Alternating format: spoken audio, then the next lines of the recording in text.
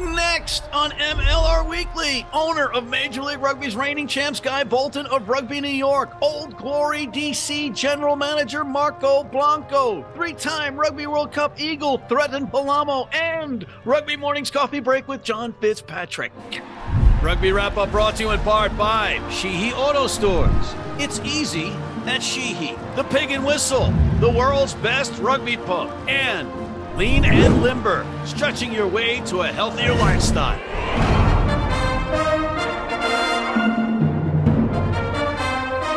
Hello and welcome to MLR Weekly, as presented by Rugby Wrap-Up. Matt McCarthy in New York City, the Big Apple, baby. But I'll be on the road in this one as well, courtesy of Sheehy Auto Stores. Who are our guests? Well, we've got Mr. Guy Bolton, owner of Rugby New York's Ironworkers. We also have General Manager of Old Glory DC, Marcelo Blanco, and three-time Rugby World Cup star, Thretton Palamo. But before we get to any of them, we have our recurring segment, Rugby Morning's Coffee Break with John Fitzpatrick, giving us MLR headlines. John, hello. What have you got for us? Hey, Matt, the Dallas Jackals have signed Fijian lock Michele Nairo Maitoga, nicknamed the Fijian Godzilla because he's 6'5", 270 pounds. Nairo Maitoga played for the Houston SaberCats last season. And with Toga being the last part of his last name, fans can have some fun with Toga, Toga, Toga. Next. The San Diego Legion have re-signed prop Chris Bauman, the former USA international who made 16 appearances with San Diego last season, returns to the Legion for his third season. Probably has the best hair in MLR, but not that you know anything about that, Matt. One can dream, and I do have it on good intelligence or lack of intelligence that Chris may or may not be the illegitimate son, that's easy for me to say, of Burt Reynolds. This is terrible. Next! MLR preseason results. Old Glory DC lost 28-33 to the New York Ironworkers. The Dallas Jackals lost 19-45 to NOLA Gold. The Utah Warriors and Rugby ATL played to a draw, 31-all. And the Seattle Seawolves shut out the American Raptors 47-0. Wow, and that means that maybe the Raptors have a little of that dinosaur egg on their face. Next! There are 7 preseason games left before the start of the regular season in MLR. Matt, how excited are you for the start of MLR? I'm very, very excited. You know, we had some great guests in the offseason, players, coaches, but there's nothing like in-game, in-season action to talk about. Very excited about it. Next! Matt, that's all I got. Back to you, brother.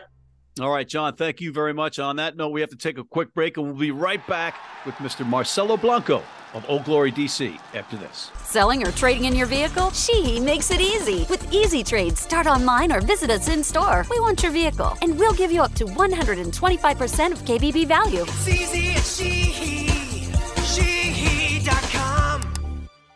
And we are back, but not for long, because MLR Weekly's on the road again, this time in the nation's capital, courtesy of Sheehy Auto Stores.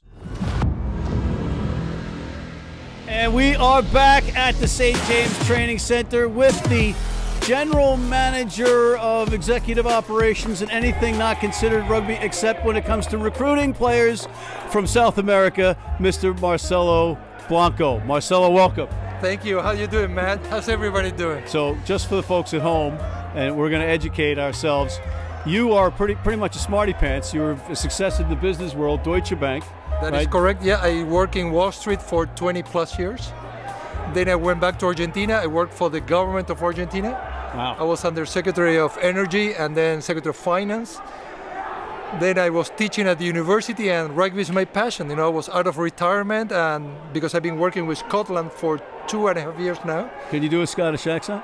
No, I cannot. Can you imitate Sean Connery? No, I cannot. Unfortunately, I can't. So basically, Scotland, long story short, I said, Marcelo, come and help us. And I love it. This is my passion. This is my dream. This is Disneyland for me. Disneyland, truly Disneyland. So what's been the biggest challenge for you coming here to D.C., trying to build this program up to be one of the top in the league in wins and losses? Because it's already a top organization off the field. Honestly, selling tickets.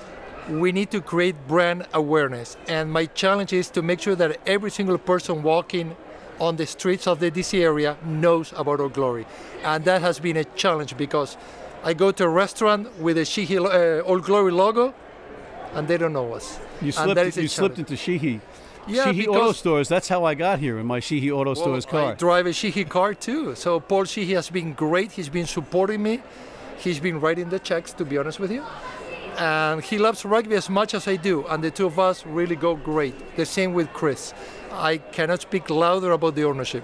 But the challenge is selling tickets. These organizations in MLR are still building up their infrastructure, still building up their staff.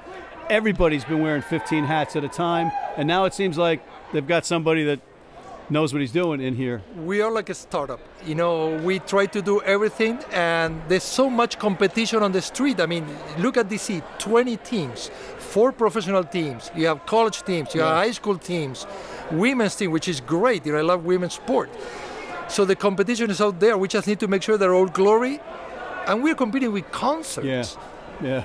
Everything, you know, it's just family entertainment. So we need to deliver a product, and the product is not only 80 minutes of rugby. The product is an hour before, an hour after. Make sure that the fans love to be here, they want to be here, and we need to deliver that content. You know? Well, I think it's happening. You know, it's not fast enough for you certainly, but it is definitely happening. And the word, you know, it's incumbent on people like me too to help get that word out, right? So we're getting there, brother. We're getting there. I got to tell you, for you, it's probably not fast enough. It's moving at a glacial pace. But for somebody like me, where there was no imagination of professional rugby when I was playing in college and playing men's club rugby, we'd watch the same tape of the All Blacks versus the Barbarians over and over again, and that was it. Now kids have the opportunity to come to a facility for a preseason game. I was excited when I saw so many people. I mean, we sold 450 tickets. We gave out 1,200 tickets, you know, for sponsors, things like that. To see this capacity crowd is amazing. Yeah. And also you see so much talent because you have players from Argentina, New Zealand, Ireland, Samoa. I mean, plus the American talent. You know, this is great. You got the young studs up front like a Jack Iscaro, who's one of the Eagles better front row players in the United States. Great loose prop, yeah. Corey Daniels, Jaman, you know, Jameson, you know, Ben Bonasso.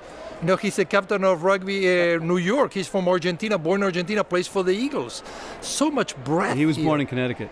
In Greenwich, Connecticut. Yes. I saw him in diapers. Yeah. I know the parents very well, you know. And you've got 3-time Rugby World Cup guy, Thretton Palamo, right? Totally. 4 times. 4 times, that's right. 4 times. With the sevens. Yeah, Right? 4 times. And he's great. Unfortunately, he's not playing today, but I can't wait to see him on the pitch. Well, it's like LeBron James. You know, he got to sit out a couple of games during the year. People want to see him play, but you know what? He's got to get his rest too, otherwise. And wait for the second half. You know, we have, you know, former Puma, you know, Tito Diaz Bonilla. He played for the Puma, he played Leicester, he plays Racing 92, he's playing in Sharks, you know, in South Africa. Right, he's been in Super Rugby, he's been in the URC. He took the Jaguars, you know, all the way to the finals of Super Rugby. We lost against Crusaders. Yeah. I was at that stadium at the time, so the guy's phenomenal. Final thoughts for you, for the fans at home in the DC area. You have my personal commitment that I'm going to deliver to you, together with my tremendous team, the best experience ever. Just trust us. If you come to the stadium, there's something that you don't like, talk to me. I make sure that you have a better experience. But trust, and please join us. Trust your leaders in Washington is what the message is. That's what it is. No politically, sports-wise. Sports-wise. Trust me. Sports-wise. Thank you, Marcelo. No, thank you for having me. This is great. All right, we'll be right back after this. Been blind since I was 4, and I've never seen a beer commercial or a beer label. None of that stuff influences me. I drink beer because of the taste, and my beer is Pabst Blue Ribbon. It has the taste and the flavor. What do you think's on the label? I think there's a naked woman riding on a unicorn, jumping over fire.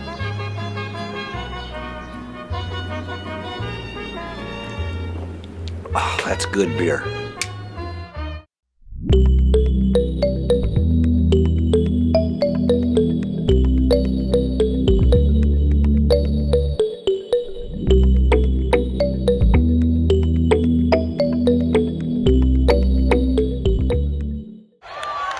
And we We are back with one of not only my favorite rugby players of all time, but one of my favorite people, three-time Rugby World Cup member of the United States Eagles, great American, right here in Washington, D.C., Mr. Thretton Palamo. Thretton, great to see you. Great to see you. Thanks for having me. So, Thretton, let's get right to it. Your general manager, Marcelo Blanco, said that you played in 4 World Cups. I graciously said, well, maybe it was Sevens World Cup, but we both know it was 3 World Cups, but that is still a lot of rugby to play. Yeah, it is 3. That's correct. There's one that was kind of lost in the middle. I was in college while I could have been eligible. I wish I had gone, but you were like one of these guys. You had this a big chunk of downtime between World Cup appearances, right? Yeah. And then you did 2 in a row. Yeah, I don't have many caps for the Eagles, but I have all my caps are usually are the World Cup ones. So at least I got the ones that I'm thankful for. So. And you played sevens for the national team too. Correct. Yeah, I played with the sevens. I did a little bit of Samoan sevens as well, and then jumped on to the Eagles. So would that be allowed today, with the current rules? And I guess I think you have to hold that a few years. Yeah, but sevens is different than 15. Yeah, so I was 17 at the time. So then I think it's not till you're 18 where those rules apply. So you were 17 representing Samoa in sevens? Yeah, I was living there anyways. Wow. So wow, yeah. But that's still an accomplishment. Yeah, it was pretty surreal to represent both of my countries. So wow. So yeah. You ended up playing college football at the University of Utah. That's right. Yes. So were you playing rugby at the same time? Yeah, I did my freshman year playing rugby, and then I walked on and got my scholarship to play college football. So that was a surreal experience as well. Oh my God. With this career that you've had now, because I've seen you 1,000 times over the years, and every time I've seen you, you pretty much I'm done, and you're still purring. Yeah, I mean, every year I keep thinking it's the last one. I've been blessed with a wife that lets me do this for as long as I like. Family as well. Everyone's telling me when this is done, you know it's done. Yeah. So give it all you can while you're young enough to give it a shot. So I'm enjoying it, especially like Marcelo was saying, it's a startup. Love to be a part of it. Yeah. Watch this grow and say I was there in the beginnings. What's after rugby for Thretton Palamo? That's the $1 million question Broadcast for every. Booth? No, I don't think I can do that. What? No, that's a gift that you've got. That's something I can't. You got it right here. You're looking at the right cameras. You know. All right. Well, you always have a home as a correspondent on Under the Rugby Wrap-Up umbrella, MLR Weekly, whatever, baby. Thank you. You are more than welcome. It's always great to see you. You too. All right, Mr. Thretton Palamo, 3-time Rugby World Cup Eagle. 3 times in a World Cup. Thretton Palamo. We have to take a quick break, and we'll be right back with New York owner Guy Bolton after this.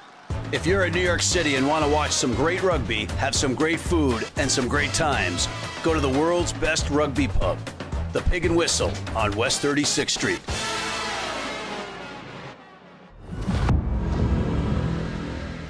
And we are back. We have the pleasure of welcoming in the owner of my favorite MLR team. Yeah, I'm going to say my favorite team. Everybody just chill out. But I'm a New York guy. It happens organically, but this isn't about me. It's about Mr. Guy Bolton, owner of Rugby New York's Ironworkers. Guy, welcome to MLR Weekly. Thanks, Matt. Thanks for having me on the show. All right, so Guy, let's get that one question that I know you must be asked all the time. And can you categorically deny or confirm that Michael, the singer, is your brother? Yeah, no, he's not my brother. Thank goodness. Right, that was the most difficult question of this interview, perhaps, for you to answer, sir. So no relationship whatsoever. No relation, no nothing. You heard it here on MLR Weekly, ladies and gentlemen. What an answer. What a story. Okay, enough of the silliness. Can you believe that your team is entering its 5th season in the MLR? We had the COVID shortened season, but it's the 5th season, and it's been an amazing journey, I would imagine. What has building out a professional team in New York City taught you? What have you learned from what was considered impossible?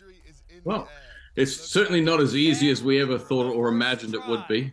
But the things that we've learned is that New York is its own group, right? It's its own population. It's a melting pot. And we're just doing everything we can to connect with the folks that want to come and watch rugby, play rugby, and enjoy the game. We want it to be a family experience. And we truly believe that we're on the right track to do that. And you've had one heck of an off season. You're defending the title. Well, we'll get to that in a second, but you've got a new branding, you've got a new home, you've got a new coach, you've got a lot of stuff in place. Yeah. Now, Matt, we're really excited about that. The fact that we finally got a home. We're no longer nomadic. It always comes with its challenges when you're nomadic, because every time you move, you're looking for a new fan base. And this time we finally found a home that we believe that we can rest in for quite some time. The folks over at Mount Vernon have been fantastic in helping us out with that and getting that stadium. And now we're in the process of getting it ready for our first home game. In regards to the Ironworkers, really, really proud of that branding. It came from within the team. It's something that we truly believe is part of New York, and changing the skyline is exactly what we're looking to do here in New York, and getting people into watching rugby and enjoying the game for what it is. And changing the skyline is right within the realms of the Ironworkers, because that's exactly what they did back in history. And anyone that knows New York history knows that famous photo of those guys sitting on that skyscraper. And that's we feel in that same position. And the folks at the Ironworkers have been tremendously helpful in getting us to the point where this is our brand now, and we're incredibly proud of it. All right. So I drove up to that stadium, and as you approach it, I was like, I got the feeling like, oh, wow. Okay. We now have a professional home for the team. And I'm not knocking the other facilities, because nobody knows the struggles that you guys had to go through in New York City, particularly during COVID, to get a venue. All right. So you guys have that shield to hoist at a home match. How has the pressure of repeating affected your offseason? The boys in the locker room want to repeat.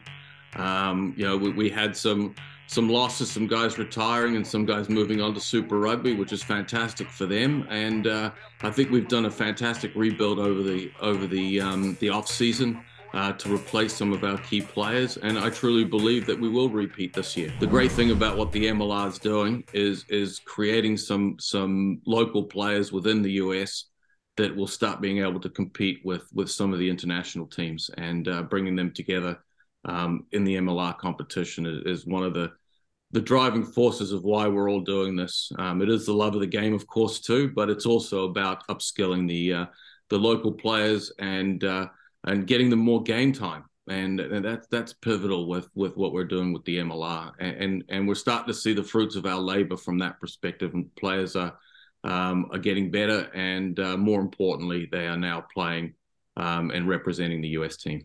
What's your view of the relationship between Major League Rugby, USA Rugby, World Rugby, Super Rugby Americas, and the American Raptors?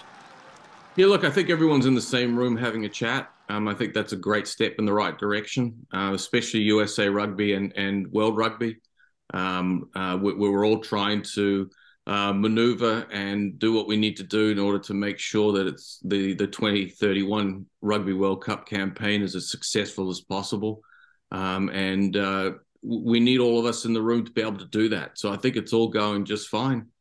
From my understanding, I'm not in the fray, but the fact that we're all in the same room having a chat, I think is leap years from where it was maybe 3, 4, 5 years ago.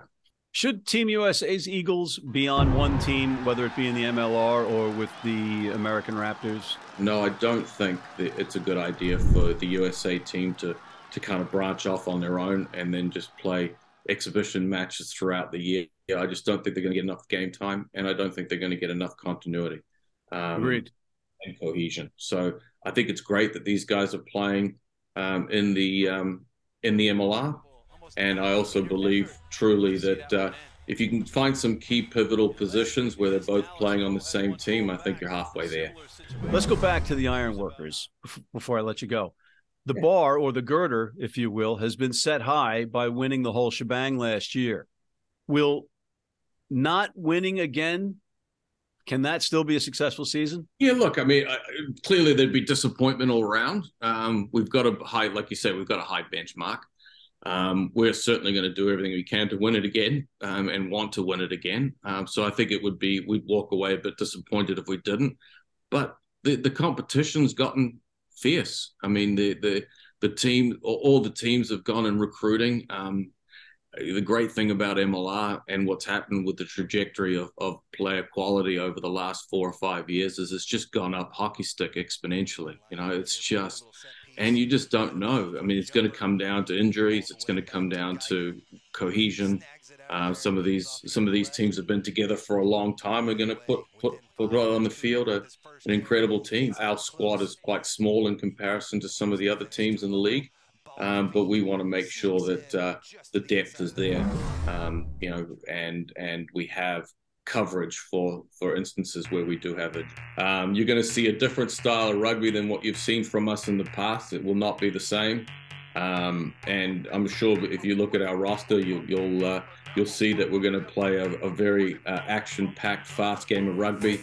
And so you'll see some changes that are different this year that were last year, and that's what we need to do to improve, and that's what the league in general is doing to improve. I can't wait till the season starts because this is going to be a much more competitive and closer fought season, I think, than you'll see from last year, because every team has really gone above and beyond from a recruitment perspective, and it's just going to be exciting. It's going to be fun. Well, I know I'm excited. I'm looking forward to seeing you at the venue. Great having you on. Thanks for taking the time out. All right, Matt, take care. Thanks to all, and get everyone out there to come and support us at Mount Vernon this year. They won't be disappointed. And just like that, we're out of time. Thank you to John Fitzpatrick of Rugby Morning. Thank you to Rugby New York's Guy Bolton, Old Glory DC's Marcelo, Blanco, and Thretton Palamo. And thank you for tuning in. Please be sure to check out our other Rugby Wrap-Up content, including the critically acclaimed The Rugby Odds, the College Rugby Wrap-Up. Please hit that subscribe button on YouTube and join our weekly newsletter. And please, please, please join our American Red Cross blood donor team.